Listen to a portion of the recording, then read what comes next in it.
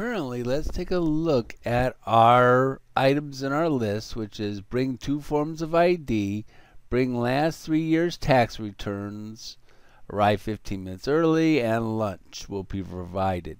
Notice the extra gap between each line. That's because Word is not aware that these items are part of the same list.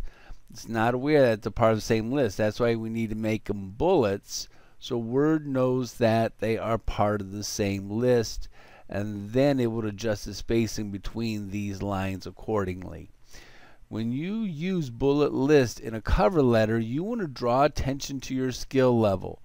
Draw attention to qualities that you have that no other prospective applicant will have. Now we're pointing to each different bullet type to show you what they would look like in our document. Now last time we got really cutesy and we used with the one with the pictures in the front. You don't want to do that with the cover letter. So we're going to adjust the font size of the bullets to a 14-point font so it's not too big, and we keep this text on one page.